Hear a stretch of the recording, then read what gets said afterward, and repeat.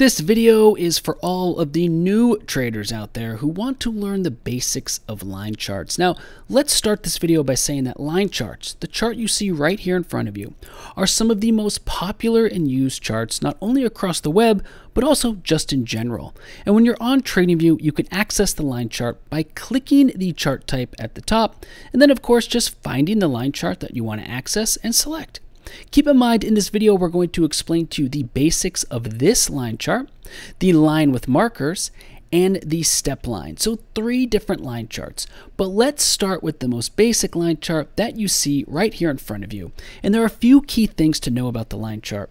The line chart connects prices over time by the specific time interval that you have selected, and also the price source that you have selected as well, which by default is set to close. We're going to explain what this means, and you're going to walk away becoming an expert at line charts by the time you finish this video. So first of all, as you can see, we're on a daily chart and we're looking at BTC USD. Well, because we're on a daily chart, that means each connecting point on this line chart is separated by a day. So the price we're looking at right here, you can even watch the dates down here at the bottom of the chart, is June 14th. And if we move our mouse backward in time to the left, it sort of automatically connects to the prior day, June 13th, move our mouse again, it automatically connects June 12th. This means that the line chart is being connected by a daily time interval, and it's being connected by the closing price of each day. That's because, as mentioned, our price source is set to close. So now you are probably starting to understand, aha, that's how the line chart is drawn. That's how it's displayed to me. Now, there's a few really important things here to know about the line chart in your chart settings menu. First of all, we could get to our chart settings rather quickly just by double-clicking the line chart. There's also a chart settings button right up here at the top right that we can click, and we can access our chart settings as well. Now, everything that you're going to want to access with the line chart is going to be in the symbol tab here that we have selected. If you're looking to learn more about the chart settings menu, including all of the capabilities available to you, check out our YouTube channel where we do an entire 25+ minute walkthrough. We've also got plenty of articles in our help center walking through all of these features. Now, keep in mind the price source is what defines the time interval's price. So if the price of Bitcoin closed at 65,000 yesterday, well, that's going to be yesterday's price drawn on the chart. And if the price closed at 64,500 the day before that, that'll be the price that's drawn on the chart, and then the line is connected by connecting those price points. But you have the option to change the price source for each day. So if you want to see this line chart still as a daily chart, but connecting the opening value of each day, so the first print for each day, watch this. We're going to click open, and the chart adjusted, because now the points on the chart are being connected each day by the very open. The key here is to know that every trader is different. Now, by default, the most common option across the web on TradingView, traders all over, investors, they usually do indeed use the close as the final price source. That's because the close, in a way, is a way of saying that was the closing price, that's the final equilibrium price, that's where the final trade occurred, so it must be sort of the last say about the most fair market value price. But some do say that, hey, markets are noisy, it's not that easy, so you might want to actually use the open plus high plus low plus close divided by 4. That means it's going to take the open, we're still on a daily chart, so it's going to take the open of that day, add it to the high of that day, add it to the low of that day, add that to the close of that day, and then divide the sum of all of those by 4 so we get an average. That means now we have a daily chart of Bitcoin right here in front of us where each connecting point is the open, high, low, close divided by 4. The choice is yours. As we said, everyone's different. You can build your own custom chart, which does lead us to another very important and helpful point here. Did you know you can customize the color, look, and feel of your line chart just like this? This means if you have a certain desktop that you like, you have backlights or different colors, you have multiple monitors, you get to decide what you want your line chart to look like just by clicking the color options available to you By the way, you can even create your own color options by clicking this plus sign and then moving into this capability to ultimately create your own color entirely from scratch. Really, the choice is yours.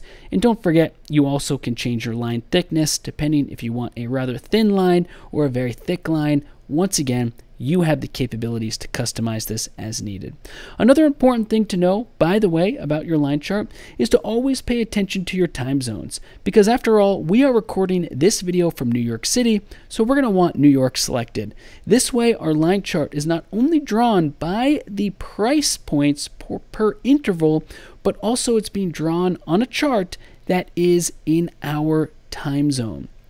Cool tip here, if you go between many different asset classes and exchanges, you can make it so that your chart, your line chart, is being created based off of the time zone of the exchange that you're looking at. This is a very helpful feature if you go around to different exchanges and assets. You can have this exchange selected to access it. So now that you understand the basics of the line chart, let us remind you that you have more than just the line chart to access. You can also access line with markers. And when you zoom in on this chart, this is rather helpful because now what you see are these markers, these little circles here, which are drawn on the line chart. Now, why does this matter? Well, this matters because remember, we're on a daily chart. That means every marker, every little circle here represents the day. So now you can literally see that. You don't just have to move your mouse or guess or line up the date with the chart. You can see the daily interval by each marker. In fact, if we go to a 1 minute chart, this can be rather helpful because it's such a zoomed in time. Well, now we can see every minute based off of these little 1 minute markers. And the same rules apply.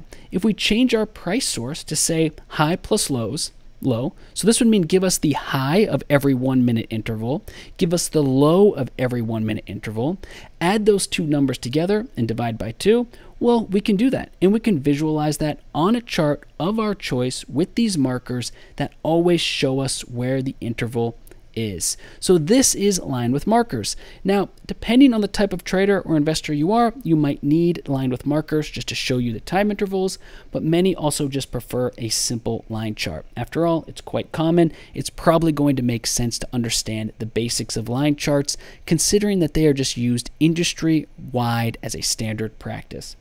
Let's go ahead here and now end up on the step line, and we can walk us through to the finish line of this video.